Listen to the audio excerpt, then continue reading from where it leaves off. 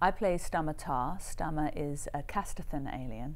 I look completely different on the show, completely transformed. I've got long grey hair down to about here. I'm painted completely white and I've got lilac eyes.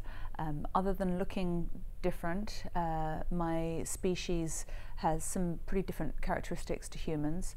I'd say that we're pretty close to, out of all the different races, we're probably closest to the human race. We're quite an evolved race.